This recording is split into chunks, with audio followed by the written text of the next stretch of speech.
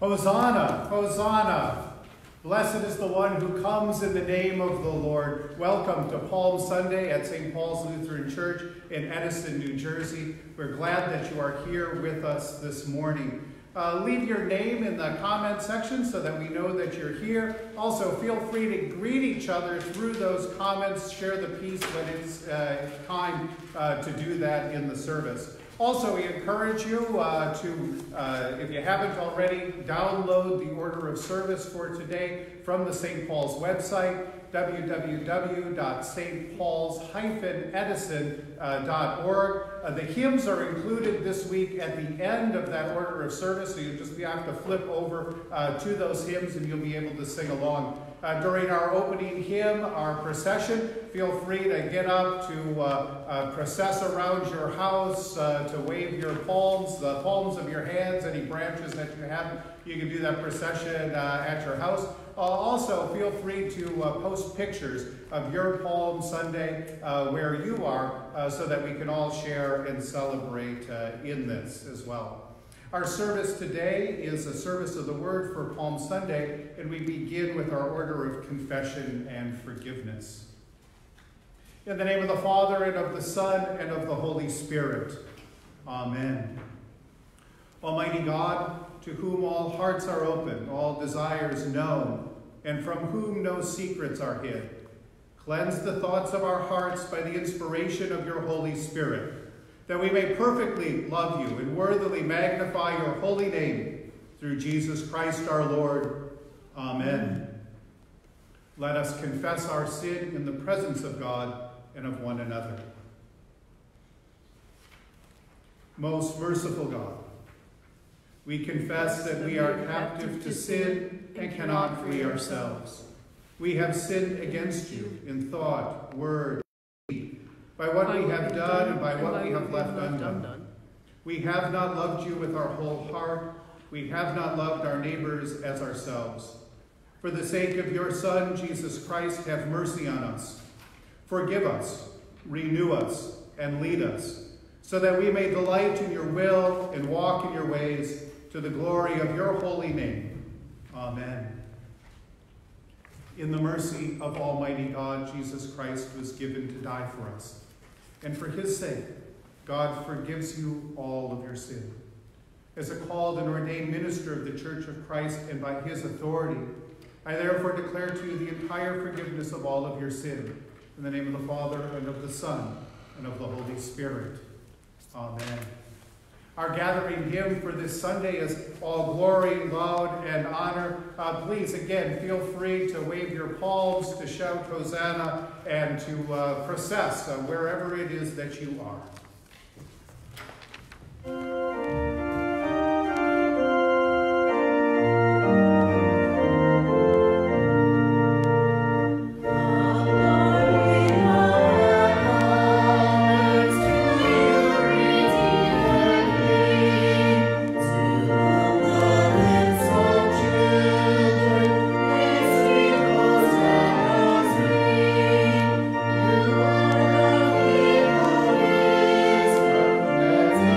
Praise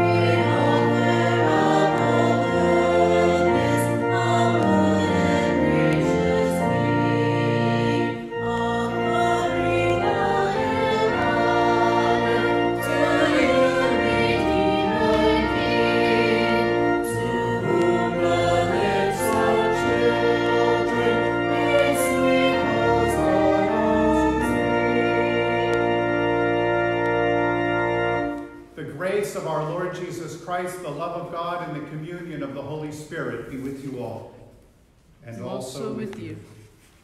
Sovereign God, you have established your rule in the human heart through the servanthood of Jesus Christ.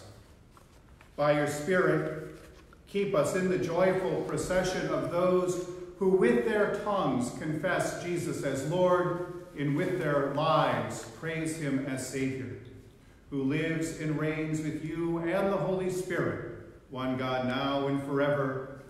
Amen.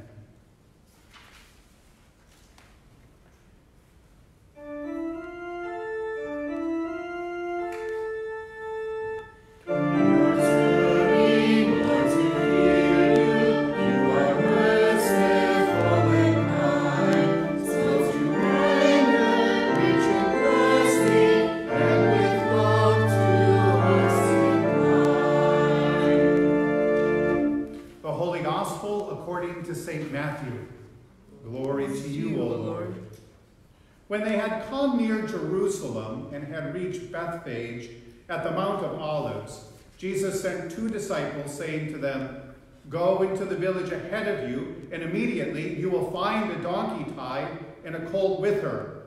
Untie them and bring them to me. If anyone says anything to you, just say this, 'The Lord needs them,' and he will send them immediately." This took place to fulfill what had been spoken through the prophet, saying, "Tell the daughter of Zion, look, your king is coming to you, humble and mounted on a donkey, on a colt, the foal of a donkey." The disciples went and did as Jesus had directed them. They brought the donkey and the colt and put their cloaks on them, and he sat on them. A very large crowd spread their cloaks on the road, and others cut branches from the trees and spread them on the road. The crowds that went ahead of him and followed were shouting, "Hosanna to the Son of David! Blessed is the one who comes in the name of the Lord! Hosanna in the highest heaven!" When he entered Jerusalem, the whole city was in turmoil, asking, "Who is this?" The crowds were saying, "This is the prophet Jesus from Nazareth in Galilee." Then Jesus entered the temple and drove out all who were selling and buying in the temple, and he overturned the tables of the money changers and the seats of those who sold doves. He said to them, "It is written, 'My house shall be called a house of prayer,' but you are making it a den of robbers."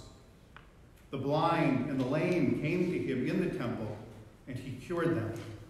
But when the chief priests and the scribes saw the amazing things that he did, and heard the children crying out in the temple, "Hosanna to the Son of David," they became angry and said to him, "Do you hear what these are saying?" Jesus said to him, "Yes. Have you never read? Out of the mouths of infants and nursing babies, you have prepared praise for yourself." He left them, went out of the city to Bethany, and spent the night there. The Gospel of the Lord. Praise to you, O Christ.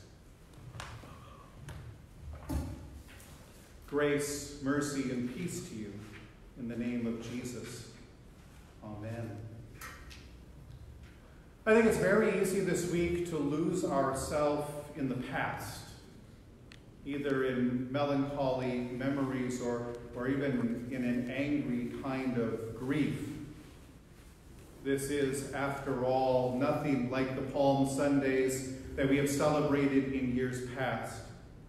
If you've been to St. Paul's on Palm Sunday, you know the joy and the energy that's sort of just going through this place. We begin by gathering close together, almost shoulder to shoulder, out in the lounge.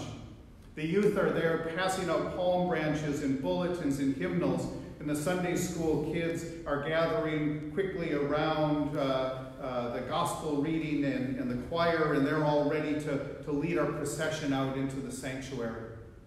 And the whole company of the saints then begins their procession, waving palm branches and singing and praising and parading through and around the sanctuary and up here to the altar.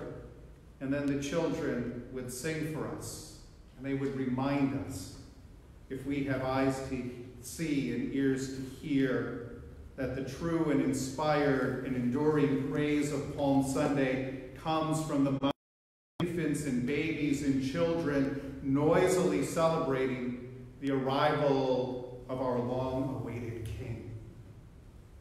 See, it's easy to get lost in memories of what has been. It's easy to lose ourselves in our own love for the sacred rituals and traditions that have become synonymous with this holiest of seasons. It's easy to lose ourselves in the past and by doing so to push away the present, to say things like, it doesn't feel like Holy Week or Easter to me, or I can't believe this terrible virus has ruined our Holy Week and Easter. It is true. We have lost a lot this year. We are missing a lot this year. We're missing being with each other. We're missing communing together. We're missing these prayers. And yet when we peel away these rituals and traditions, or when we set them aside and set aside the way things have always been, we find what remains at the center is Jesus, the one who has come to save us, the one who is Emmanuel, God with us, the one who is the Christ, come to be our Lord. And after all, that is why they shouted Hosanna when they entered Jerusalem those many years ago. The prayer and praise of the people who cut branches and spread their cloaks before Jesus is nothing less than the Spirit-inspired witness and testimony to who Jesus is and what God is doing in Jesus. Now doing it publicly and openly for all the world to see. As Jesus rides along on the donkey, he is finally going public to affirm what has been whispered and rumored throughout his whole entire ministry. He is the promised one. He is God's salvation. And this Palm Sunday parade is no spontaneous accident. It is Jesus' own deliberate and intentional act. It is an event that is Word of God in action before our very eyes, and in which we are no longer spectators, but full participants. And this Word reveals for all with eyes to see and ears to hear what has been hidden in plain sight in the life, teaching, and mighty acts of Jesus. Though he rides on peaceably and humbly, on a donkey, on a colt, the foal of a donkey, he comes to the temple with power and authority, and he drives out the money changers and the profiteers, the revolutionaries and the conspirators, the nationalists and the imperialists, the zealots and the collaborators. He turns over their tables and chairs, he opens their cages, and he sets all of God's creatures free. He liberates both community life and religious life to be what God has always intended it to be, the communion and fellowship between God and God's people. So here we stand today, one in the Spirit, full participants in this unfolding story, but with our lives turned upside down. An act of power, authority, and liberation that frees us to gather from all over in communion with God through Christ. Maybe more than any other year, we can see Jesus' provocative and powerful Palm Sunday message. The old ways have come to an end, and God's new kingdom has come in Jesus. God has come to save and redeem us from the power of sin and death, from empire and religion, by taking God's rightful place on the throne as the sovereign of all creation. And God has done so not with violence, fear, or coercion, but with humility, mercy, and steadfast love incarnate. To believe this message, to put our trust in Jesus, is to see God present in our world as the one who in mercy and steadfast love frees us and gives us eternal life in Jesus Christ. It is easy, though, to get lost in the past, whether that past is just last year or 2,000 years ago. It is difficult to see that for years we have moved through this sanctuary like those children in Jerusalem, shouting and singing, Hosanna, Hosanna, without really understanding the depth and the truth and the power and the provocative message that that testimony has put on our lips. But here we stand today, one in the Spirit, but scattered all over. And yet we abide together in communion with God and one another through this Christ. And perhaps we are beginning to understand that the essential core and content of our faith is simply Jesus. That long ago Jesus rode into Jerusalem to be crowned King of Kings and Lord of Lords. And that this very morning, our prayer and praise join the prayer and praise of the thousands and thousands who gather around his throne, one in the Spirit. But to our eyes, we are separated by space and time. We gathered with them to sing the glory of God and the Lamb of God who has taken away the sin of the world. That is the glorious end of the story that begins today. Yet today, we mark the beginning. There are yet many trials to come, ups and downs, moments of unspeakable sorrow and unbelievable joy. In it all, through it all, focus on Jesus and give heed to God's invitation for us to leave the past behind, to set aside for a season the rituals and traditions we have come to love so much, and instead embrace Christ in our current time in confidence and faith so that we too might clearly see and hear what Jesus has to say to us. So here we stand. Here we stand today, the first day of the week, which is a holy week. A week set aside as holy for us to live the story of how God has saved us in Jesus Christ, the Lord and the Savior of the whole creation. But this enduring memory is never past. It is never the past of faith, but the memory of how we have come to this point and why it is that we cry, Hosanna to the Son of David, blessed is the one who comes in the name of the Lord. And it explains why, through God's Spirit, though scattered as we are, yet one in that Spirit, we have been empowered to say, following Jesus, here I am, Lord. Here I am to live and breathe in all we say and do, that Jesus Christ is Lord, that the powers of sin and death have been defeated, and that God's kingdom and new creation has been established. In Jesus' name, amen. We sing our hymn of the day, Here I Am, Lord.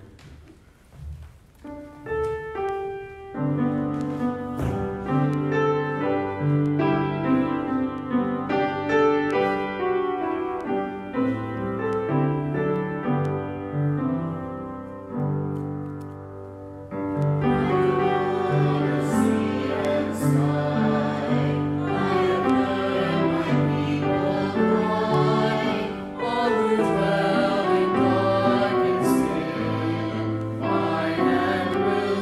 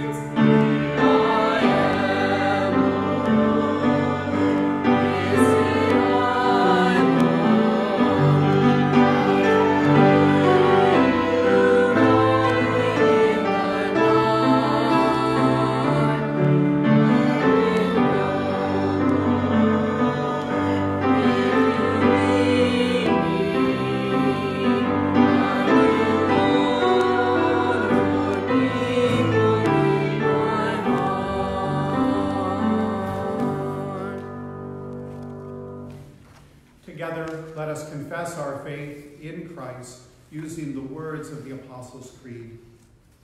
I believe in God the Father Almighty, creator of heaven and earth. I believe in Jesus Christ, God's only Son, our Lord, who was conceived by the Holy Spirit, born of the Virgin Mary, suffered under Pontius Pilate, was crucified, died, and was buried.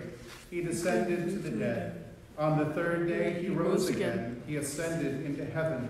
He is seated at the right hand of the Father, and he will come to judge the living and the dead. I believe in the Holy Spirit, the Holy Catholic Church, the communion of saints, the forgiveness of sins, the resurrection of the body, and the life everlasting.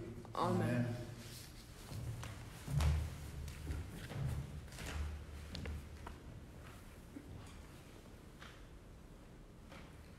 Turning our hearts to God, who is gracious and merciful, we pray for the church, the world, and all who are in need. God of mercy, awaken your church to new proclamations of your faithfulness. By your Spirit, give us bold and joyful words to speak, that we sustain the weary with the message of your redemption. Hear us, O God. Your mercy is great. God of mercy, quiet the earth where it trembles and shakes. Protect vulnerable ecosystems, threatened habitats, and endangered species. Prosper the work of scientists, engineers, and researchers who find ways to restore creation to health and wholeness. Hear us, O God. Your mercy is great. God of mercy, drive away fear and anger that cause us to turn against one another. Give courage to leaders who seek liberation for the oppressed, and bring peace and hope to those who are in prison and those who face execution. Hear us, O God. Your mercy is great. God of mercy, send your saving help to all who suffer abuse, insult, discrimination, or contempt. Heal the wounded, comfort the dying, bring peace to those suffering chronic or terminal illness. Tend to all who cry out for relief, especially all who are ill, all who are suffering in isolation, and those people on our prayer list, and those whose names we raise before you now. Georgie, Paul, Elaine, Denise, Charlie, Jack, George, Dave, Jim, Barbara, Mitchell, Joe, Bob, Donna, Ed, Adam, Jeremy, Bill, Dennis, Janice, Andrew, Brett, Travis, and Chris, and TJ, Rob, Diane, Sharon, Paula, Michelle, Kenny, Gail, Shirley, Matthew, Kathy, Vanessa, Paula, Robert, Linda, Karen, Lorena, Ray, Frank, Tracy, Adam, Allison, Marie, Sherry, Ed, Dave, Alessio, Michelle, Richard, Megan, Elsie, Kathy, Gabby, Ben, Kathy, Evelyn, Tierney, Elda, Gisela, Ed, Matthew, Sue, Leslie, Jay, Stephanie, Ed, Bob, Cyrena, Frankie, Judy, Dolores, Candy, Joseph, Damien, Marianne, Joseph, David, Dorothy, John, Pilot, Dorothy, Rosalind, John, Kenny, Tom, Kang, Stephen, Corinne, Karen, Maisie, Karen, Dennis, Barbara, Justin, Stan, Sean, Lila, Skipper, Ronald, Kathy, Tess, Ethel, Les, Rick, Samantha, Adam, Fran and Francis, Gail, Chuck, Amy, Ann, John, Noah, Nicholas, Ricky, Carly, Elaine, Cielo, our service men and women at home and overseas and their families, especially Nicholas and Brian. All who are at home sick, all who are at home waiting test results, all who are suffering and struggling in hospitals, for all medical workers and first responders, for factory workers, truck drivers, warehouse and delivery workers, for all who are unemployed. Hear us, O God. Your mercy is great. God of mercy, we pray for all who will prepare and lead worship in this Holy Week. In all things, show us the ways that you call us to die to self, to live for you, and to give of ourselves for the sake of others. Hear us, O God. Your mercy is great. God of mercy, when we breathe our last, you raise us to eternal life. With all your witnesses in heaven and on earth, let us boldly confess the name of Jesus Christ, our resurrection and our hope. Hear us, O God. Your mercy is great. According to your steadfast love, O God, hear these and all our prayers as we commend them to you through Christ our Lord. Amen. The peace of Christ be with you always. And also with you. Share a sign of God's peace with each other. Leave each other peaceful messages and greetings in the comments below.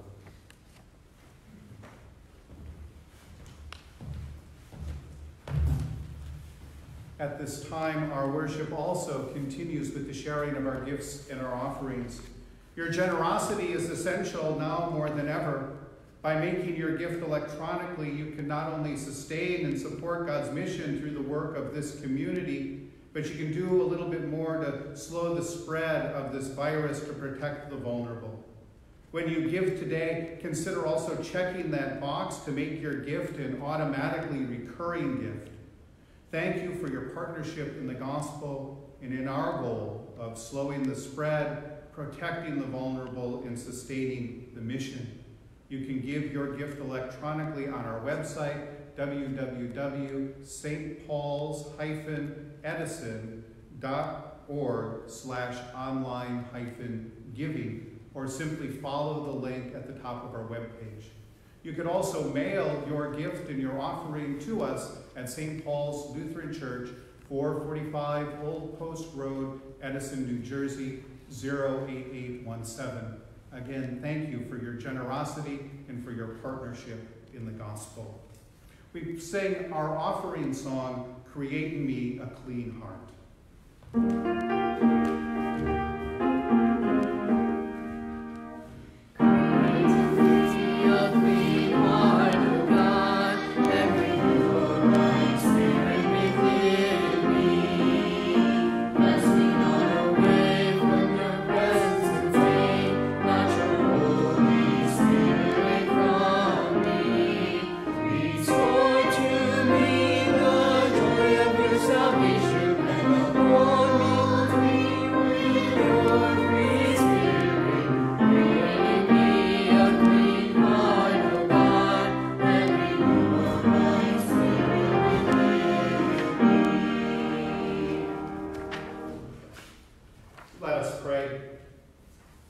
God, our provider, you have not fed us with bread alone, but with words of grace and life.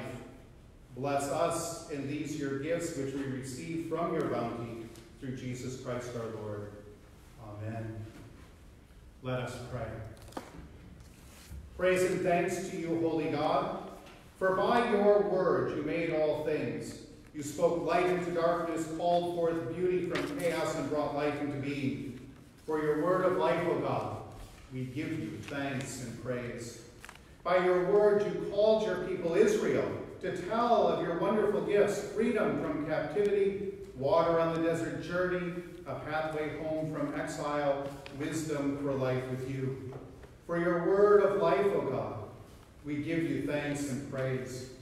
Through Jesus, your word made flesh, you speak to us and you call us to witness forgiveness through the cross, life to those entombed by death, in the way of your self-giving love.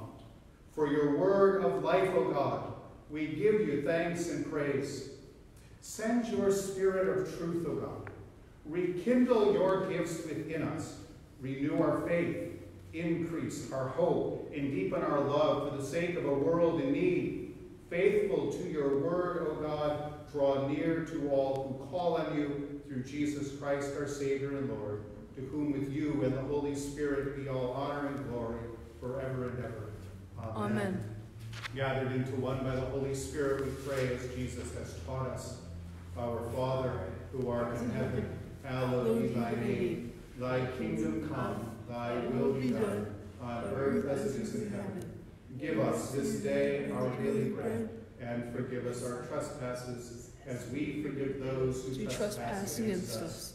Lead us not into temptation, but deliver us from evil. For thine is the kingdom, and the power, and the glory, forever and ever. Amen.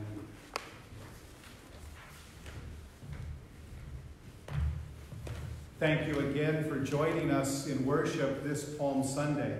And now we make that transition into this week that's set aside to focus our attention and our praise and our worship on Jesus, who has come to free us from the power of sin and death, to make us God's people.